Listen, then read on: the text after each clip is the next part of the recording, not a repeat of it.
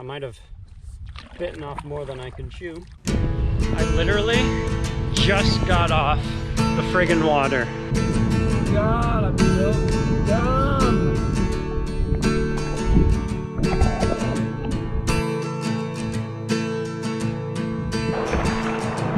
Woo. Got my doe. Got one. I can't find her. I haven't heard her at all. I don't know what to do. This is what you got to be careful with. Woo!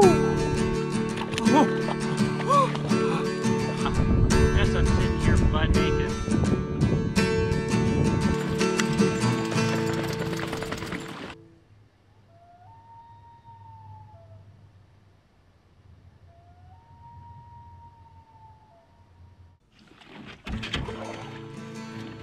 On my last episode, I paddled down multiple lakes to get to my beautiful campsite. After many failed fishing attempts, today I planned on paddling to an area on the map where it showed there was a river, where hopefully I could find some brook trout. I know I'm not a very good fisherman. However, fishing constantly as a child has taught me a lot of the basics. I'm used to fishing rivers and pond areas in shallow waters down to about 20 feet or so that's what I'm going to try to look for. Fishing for trout is also new to me, so I'm excited to see what happens.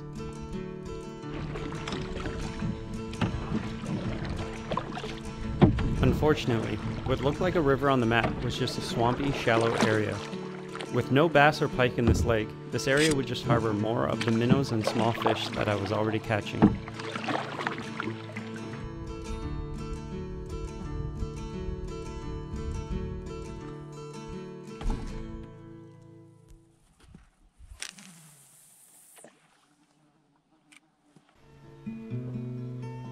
After fishing for quite some time and only getting a few bites, I noticed Kaia was having a hard time in the direct sun and extreme heat. So I decided to paddle us back so she could have a drink and cool down. Alright guys, we're back from the little fishing trip we took. Kaia's wolfing down her water. It looks like the cloudy weather's coming in, maybe some rain. What I'm going to do is I'm going to show you how to make biscuits.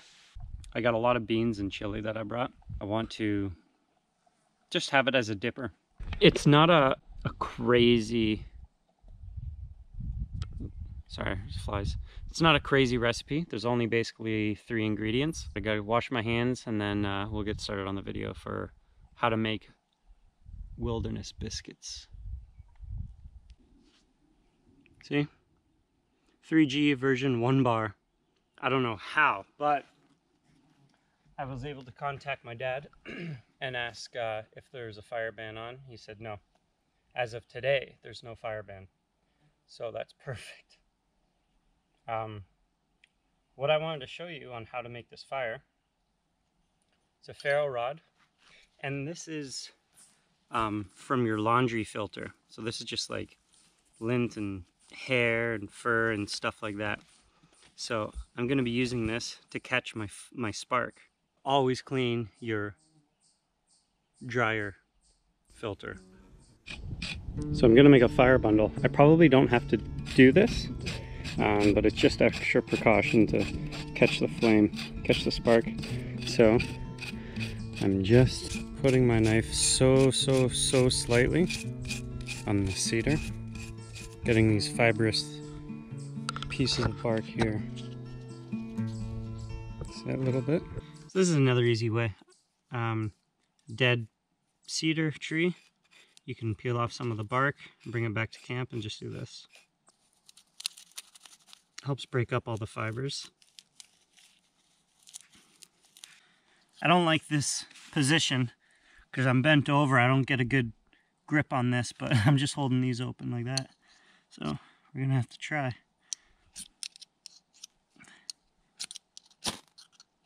There we go.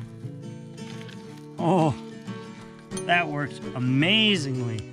See? You hold it like this. If you hold it like this, it can get some airflow in it. Whew.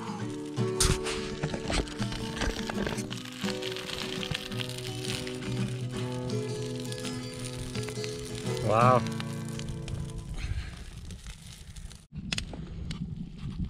Oh yeah, she's boiling now. Find a spot for you. Beauty. This container packs enough to have about 10 coffees.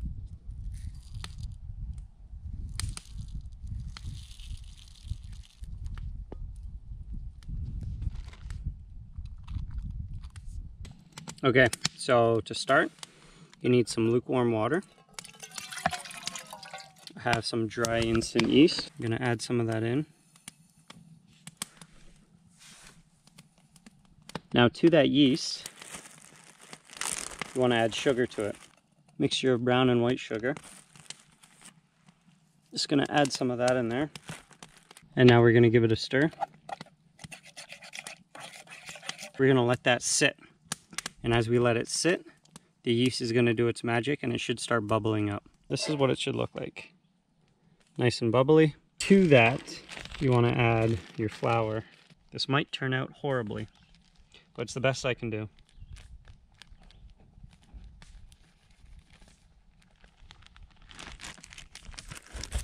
That mixture, I'm gonna add salt and also some pepper.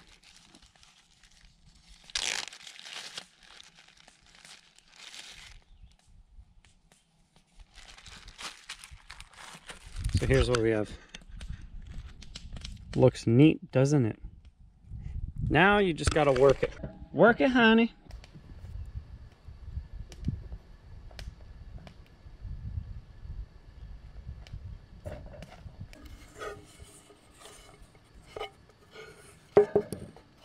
It's pretty good right now.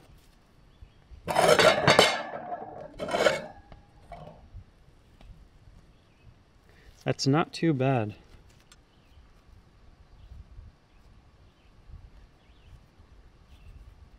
So now it looks like that. Now I'm just going to cover it and wait. I got an hour or so to wait for that dough to rise. So I think I'm going to throw my lure back in the water and try and catch a fish.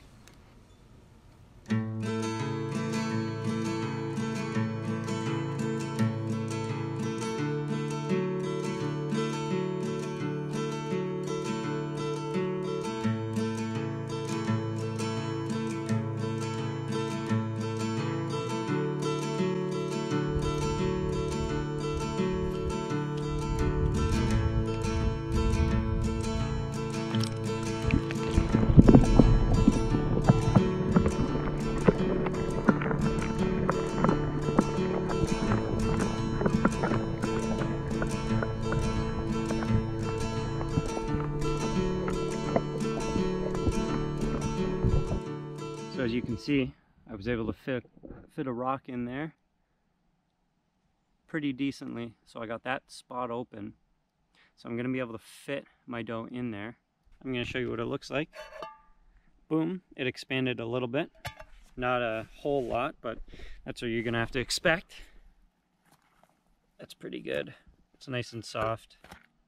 So now is when I got to play with it for a while. Yeah, everyone, every time they need dough, they sing, "I don't even need that dough." Got a nicely kneaded up dough, rounded it nicely. I'm gonna let that sit for a bit longer, see what happens, and then cut her in half. Gotta build this flame back up and boil some water. Now the positives of not being on that island is I got a lot of firewood. When you're on that island, you only have a specific amount of firewood you can get. Then you have to get on your canoe and go elsewhere for more. At least this way I just have to walk. And luckily, I guess there's been a few storms recently. There's a lot of deadfall. Like when I got here, it was littered with some. And I just went over there near the water, and there's an old tree, and it's shedding all its branches. And I just found all this.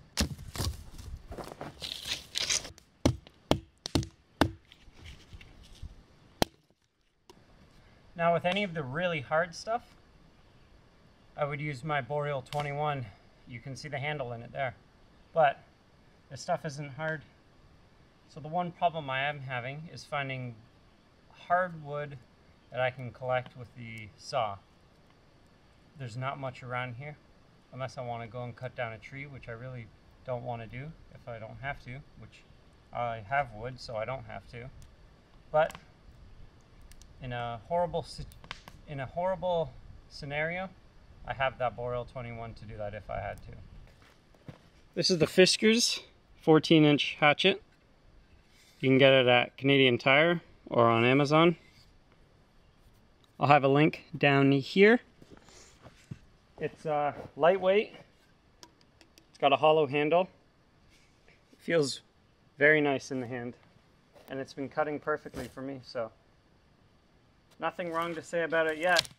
It's a decent amount for it being warm. If it was cold out, I would have to gather like 5 times that amount for tonight. I do these types of trips in a way that I'm gonna be safe. It's gonna be fun. I'm gonna, you know, it's gonna be informative. And I love being out here and doing all these types of things, and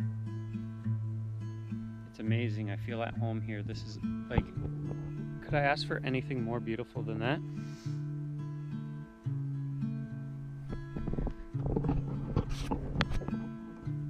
And it's because of this that, you know, I want to live a healthy lifestyle, and I want to be around long enough that when I have kids, I can take them out somewhere like this.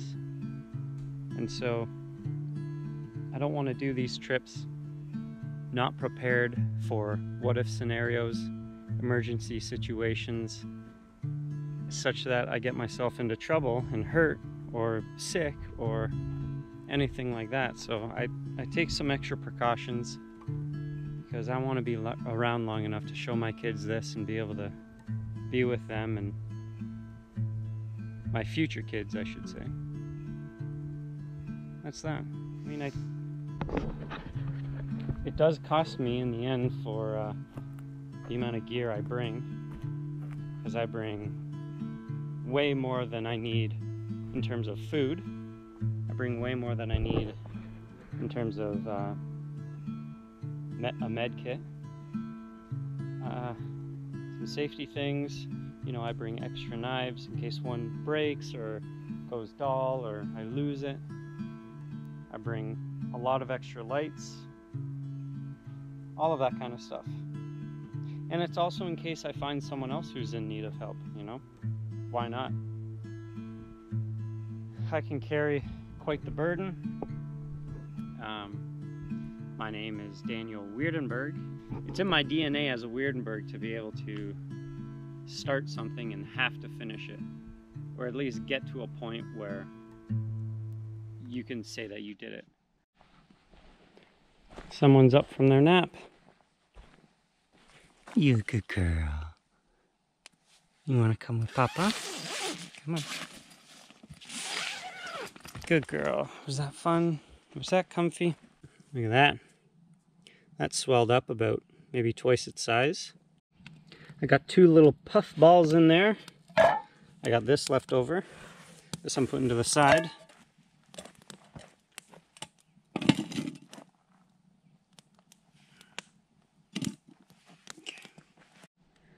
Okay, here's what we're doing with the beans. Some leftover coffee in there. Good, good, good, good, good. Ooh, there's some pork belly in there. While I'm waiting, I set up the hammock. There's a rain fly that comes with it. I believe the bread and the beans are done, so I'm gonna take those out. Turn this around like that. Perfect. Gonna use this to lift that up. Look at how nice and soft these are. Sweet. Beans, you can hear them boiling. Give them a swish. Let's see. Oh yeah, those are beanie. Alrighty. These baked beans have a onions, and bits of pork belly in them. And there's way more beans than I thought there'd be. And the best part about bringing a can is that can be used as a cup. I can boil stuff in it. Along with boiling, I can cook in it. I could create a portable stove out of it. A whole lot of things I could do with it. In some situations, I could create a lure out of it. It's a natural container, so I can collect things with it and, you know, transfer stuff. Maybe I have an ember and I need to take the ember from one place to another. I can put the ember in here. Along with all those things that I can use the can for. I could also, you know, if I have the right tools for it, I could tear it apart and create a knife out of it. I could use it for, you know, incredible situations where I fasten myself a bow. I could use it for arrows. I could make hooks out of it.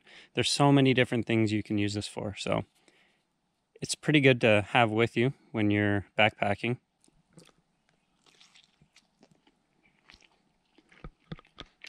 Oh my God.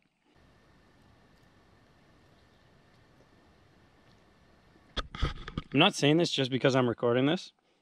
This is one of the best pieces of doughy bread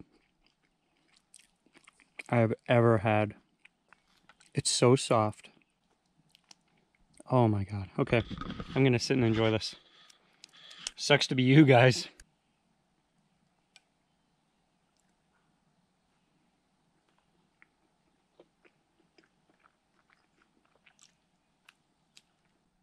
Because there wasn't direct heat on the bottom of the bowl, the bun didn't get burned and it has this nice crisp to it.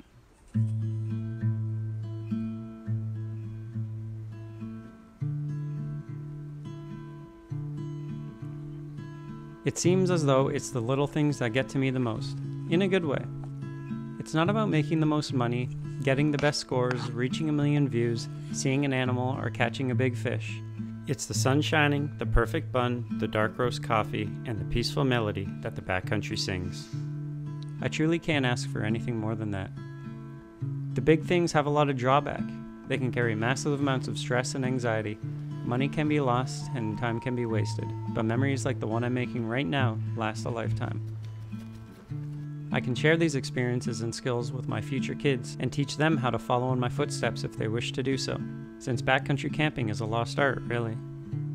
Ontario is a beautiful place. It holds many unexplored gems if you dig deep enough. It's hard to imagine living in a place where you can't travel for a few hours, have a little adventure, and land in an area such as this. When you are alone, it's a great time to reflect on where you are and where you want to go. With no distractions, you can understand the finer things in life and see where you can burn off some dead wood that may still be attached to you, so that you can find what's holding you back or realize the basics of what you need in order to survive peacefully. Finding peace and staying humble is what I believe to be the most important goal, because you can't dwell on past mistakes. Money can fix many things and open up many doors, but time is everything. Memories and stories last forever. And if you are lucky enough to spend some time exploring the great outdoors, then it will truly change your life for the better. There we go. River monster. Woo! Now that is one big fish. Gotta hold that with 2 hands, I think. Yeah. Okay. Hi, buddy.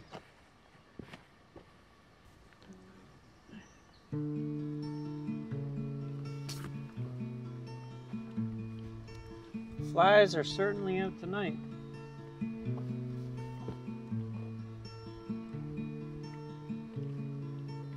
See the fish jumping out of the water for it.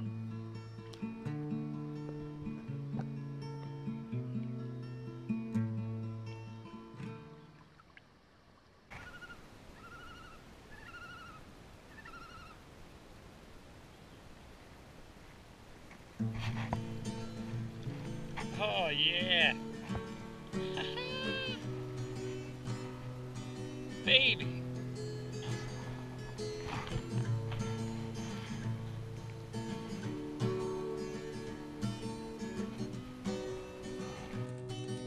Kaia's gone nuts for this guy. You're okay, buddy. You're okay. Kaia, hey! Stop it.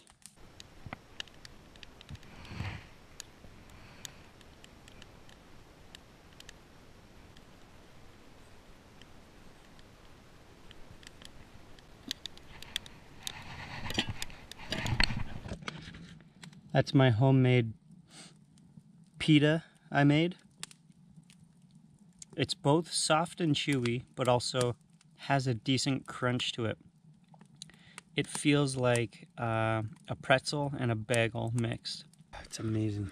And that peppercorn, it's peppers and pepper and beef and rice.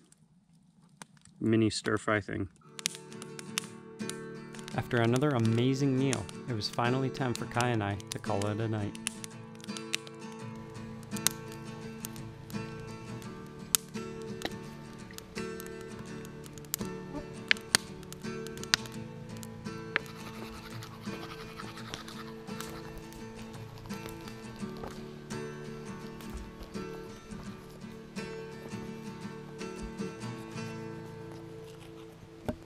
I'm just filtering some water. Today is it's very calm on the lake.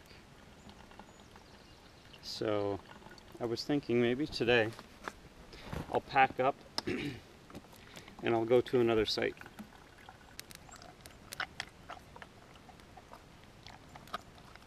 I'm making pancakes, so I gotta make a batter first. So we got some good old Aunt Jemima pancake mix here. Put that in. A little tiny bit of cinnamon. So we got our pancake batter, a little bit of cinnamon. Just gonna add some water.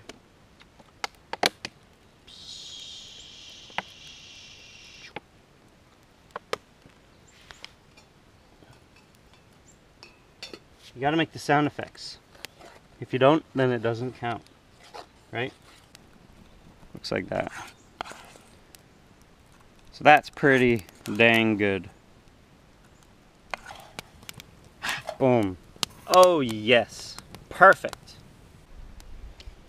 Well, doesn't look completely appetizing, but bacon and pancakes, not gonna do much better than that.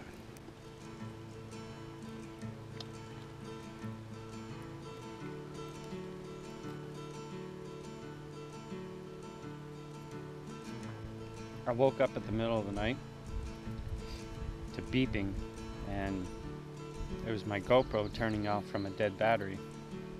Right before I went to bed, I put a fully charged battery in it, just in case something happened at night, I'd be able to pick it up and go. And I don't know if Kaia's foot hit it, or maybe I hit it, or in my sleep I said, GoPro turn on. Or maybe the lecture I was listening to said something like that, and it turned on, and it wasted a whole battery. An hour and 40 minutes of recording. I'm at my food bag. I got it way up in the air for all the bear. You can see that's about around 10 feet. And maybe 8 feet across, so nothing's getting that unless they climb up on that tree branch and it breaks. So I'm here because if you can see the water, it is blowing, the current is going this way, and I'm gonna get in my canoe and continue on that way. Now this lake goes over there and it comes around. I'm on like a really huge peninsula, then it goes around again this way, and then it goes that way. It's a very big lake, so I'm gonna hop in once I get all my stuff and continue on that way. And then once I turn this way, I might be fighting the current, but there's a couple sites there that I might hop onto. I'm just curious, I wanna see what they look like.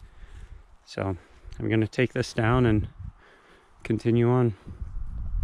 Packing up all your gear can take a lot of time and effort, but with the fair weather and the wind on my side, I figured it was for the best.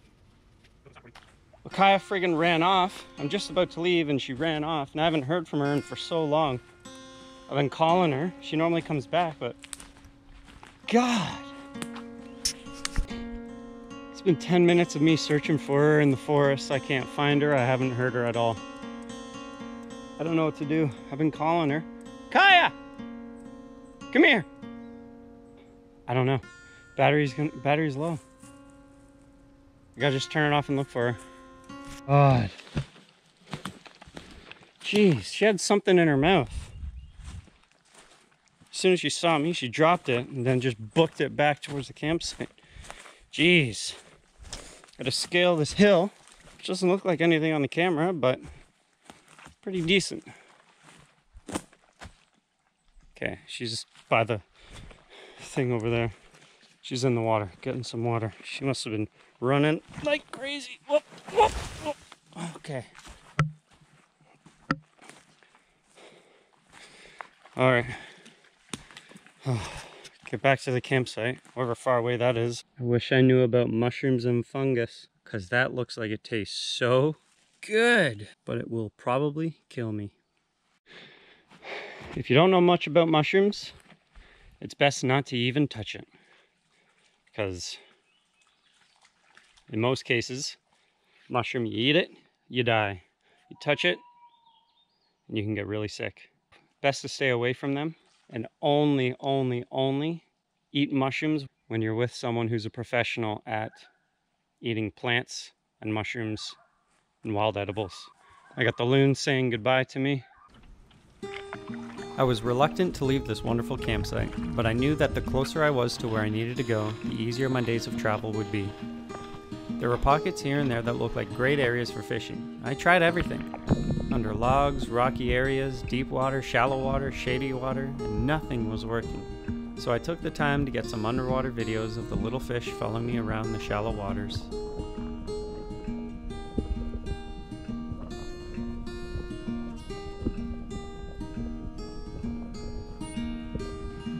This bald eagle seemed to have more skill than I did, catching a fish just seconds after I found it.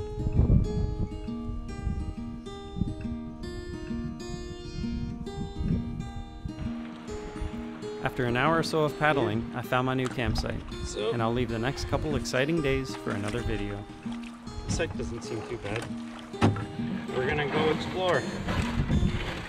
Kaia, you forgot your paddles.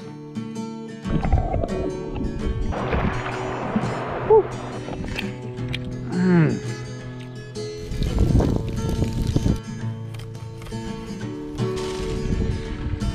Woo. That is a welcomed sight. I'm determined to catch a fish, even if it kills me.